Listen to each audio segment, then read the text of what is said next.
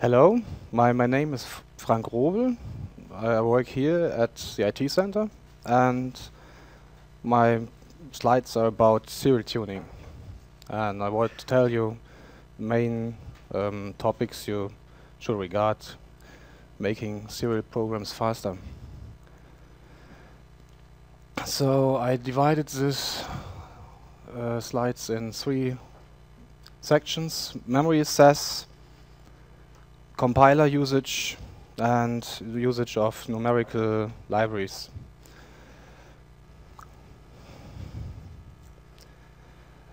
The most important thing for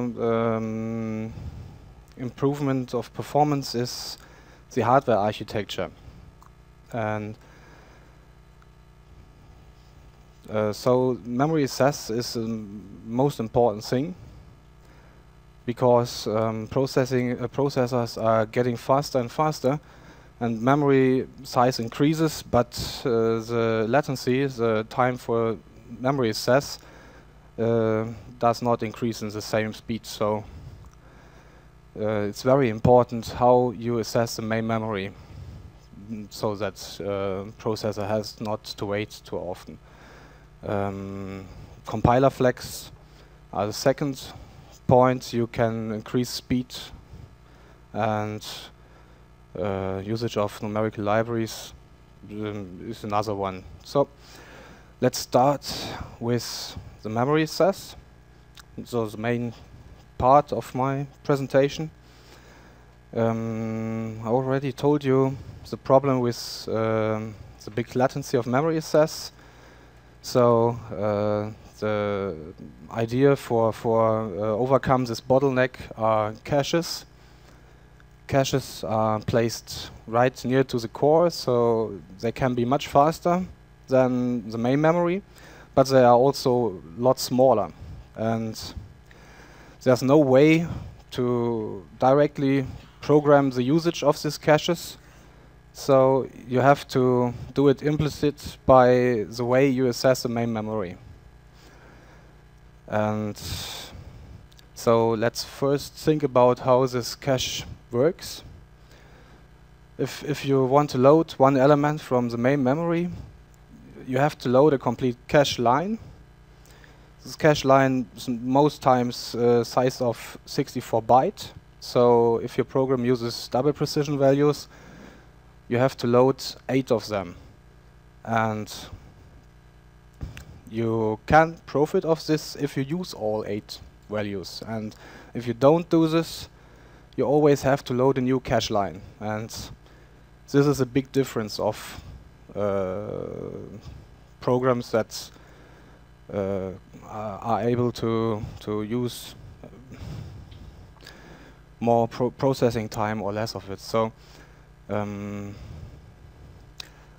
they're following a lot of examples, so you can understand it.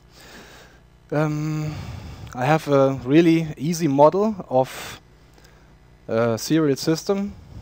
You have got one core. Modern processors have more, but it's serial tuning, so one core is enough. We have got the cache. Here in this time I have got 4 lines, 4 cache lines, and the main memory. And I know modern processors have multiple levels of cache, but for understanding why cache and the way of accessing the memory is so important, you can see this in this model. So first we think about what happens if we want to access one element from the main memory. We have to load a complete cache line. This is the cache line, and it's loaded into the cache, and in this moment the core can access the element, can read it, can write it. And if you want to access another element that is outside this cache line, a new cache line must be loaded. It's all no problem, but it's cost a lot of cycles. I think several hundred. And we can do this several times. Sometimes the cache will be full. And if we want to load another element outside the loaded cache lines, we get a next problem. We have to drop one cache line first. And if it was modified, we have to write it back. This costs a lot of time. then we have to load a new one, so write it back, it's gone. Then we have to load a new one, and this is, I think, the worst case. And instead, in comparison to this, we can see the best case is if we use an element that is already loaded into the cache. So I just pick one element, doesn't matter which one, only must be already loaded to the cache. So this is only some processor cycles, 10 or 20 I think, and not several hundred. And so I hope you understood a little bit how it works using this cache. So we come to some examples. I want to calculate different metric norms, max norm, and later on first norm. The first norm in different ways. You will see why. Let's start with the max norm. Here's the code. The core of this code consists of two for loops. The outer for loop increments the I and the inner y. J, sorry.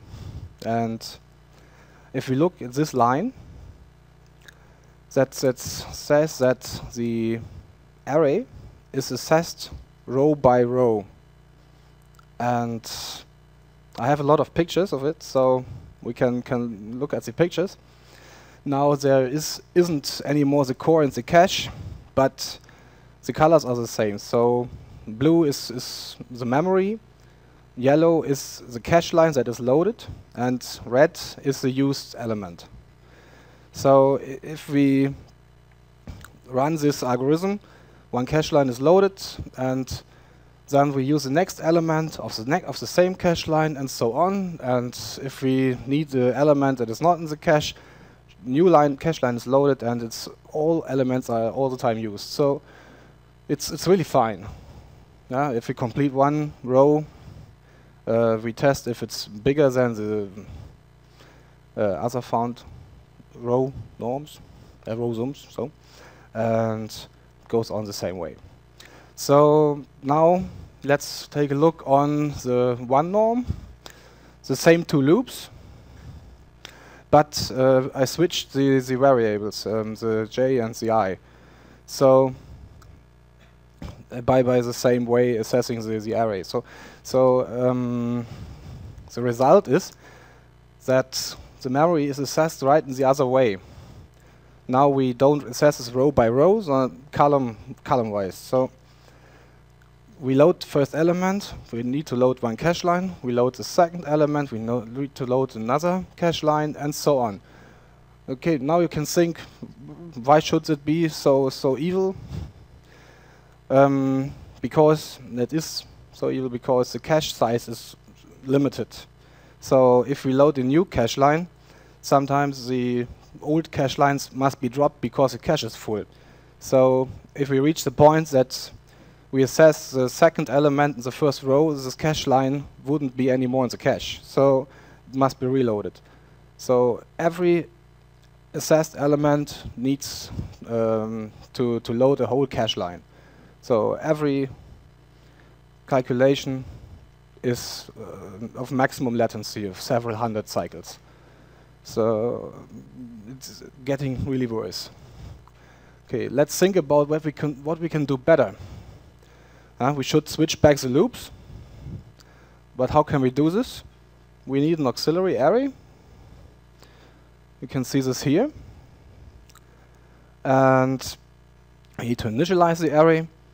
And after that, we can switch back the loops. I is the outer loop, and j is the inner loop. And now we write to the auxiliary array. And after that, we have to take another look on the auxiliary array, but it's only one loop, so it doesn't really matter. Okay, back to the pictures. The big difference is now the auxiliary array also needs some place of the cache. So there's only the half of the cache for, or even less for the matrix. So if the matrix is big enough and the auxiliary array too, it doesn't fit completely inside the cache. So for each row, it must be reloaded. And this is not the optimal way, but it's much better than the first possibility I've shown. So let's think of how we can optimize it in another way. We do so-called blocked implementation, and it's done by an additional loop surrounding the two loops, that we don't use the complete auxiliary array, we only use a part of it. And this surrounding loop, very important, this is not a 1, this is an L, and this is the size of the block. It should be a multiple of cache line size, or not the cache line size, the elements in the cache line. In real world 8 if you use double precision, a multiple of 8. In my example, multiple of 4. And if you look, okay, the auxiliary array must be shown to find the maximum. So if you look again on the example, it starts in the same way, but we don't go through the complete auxiliary array. We stop after n times of cache line size, and do the next row. So the auxiliary array always, the used part of the auxiliary array always stays inside the cache. Because if we go further, not the auxiliary array will be dropped, because it's used all the time. Instead of it, an old cache line of the array will be dropped. So you can do this the whole time, and so on. And yeah, if the first block is finished, second block starts, and sometimes the cache line will be dropped, and goes so on. And that's all about memory access. So in the lab, after the next presentation, you have got the chance to reproduce this. And there's a second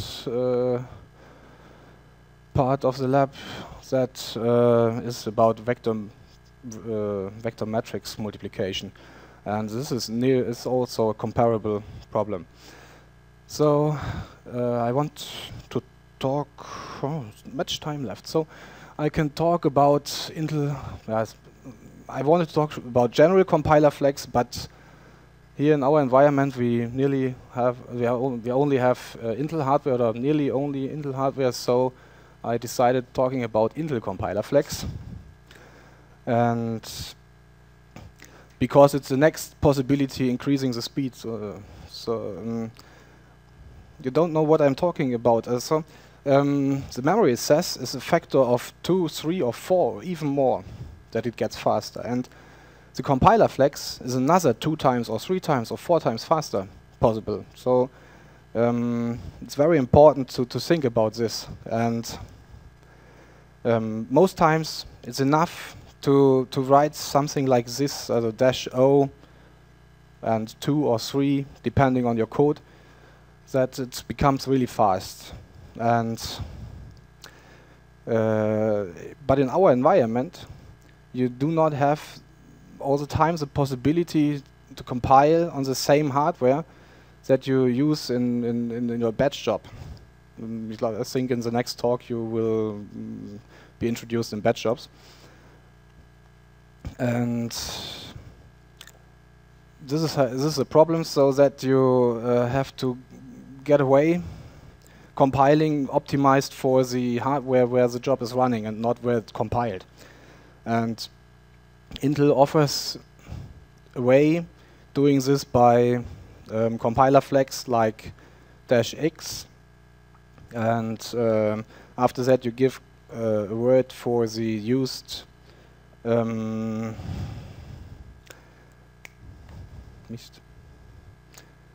for the used hardware.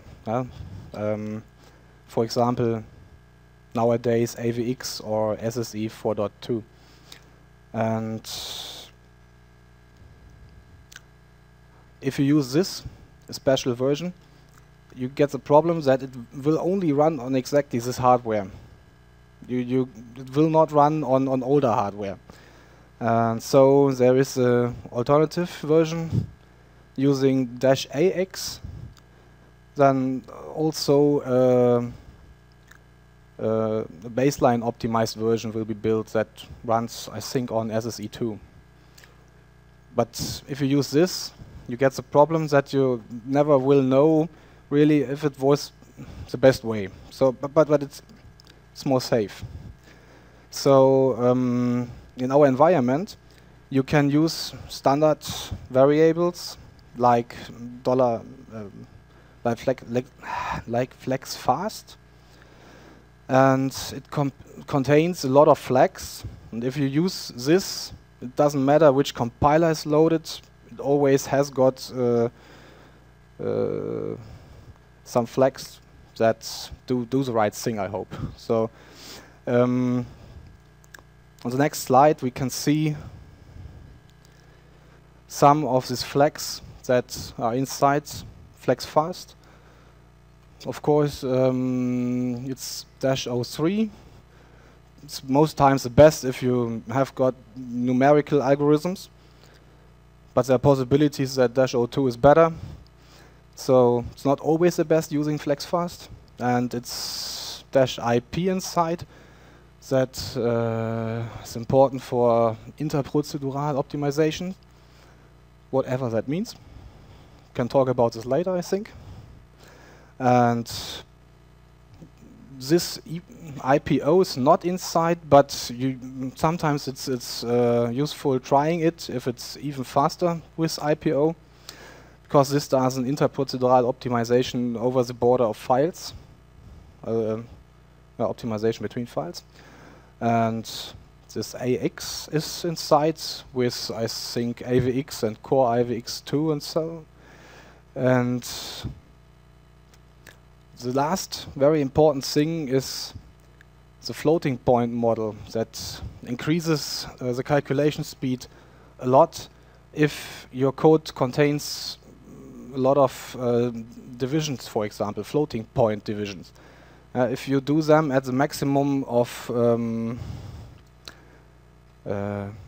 precision, it takes a long time doing division. And here you can say that it may be you can fasten it. So you lose some of the precision, but it's sometimes very much faster. So this is also a possibility to try it. Okay, this is about compiler flags. This is a really complicated part, but it's useful trying to change the flags and so. Okay, this is a much more easier part. Numerical. Our codes are often numerical, made of numerical kernels, and these numerical kernels can be found in libraries like BLAS or LAPACK and things like this. So there are special implementations from the different vendors, like Intel. Intel has got Intel mass kernel library with optimized implementation of BLAS, LAPACK, and fast Fourier and things like this. And there's also a version from AMD. So we have mainly Intel hardware, so we use Intel MKL. And if your program uses a BLAS routine, you can just switch the used library by linking to the right one. So it's a real easy way, and you don't have to look for optimization. If there's new hardware, you just switch the library and everything is fine. So next is presentation from Tim Kramer, but after that there will be labs for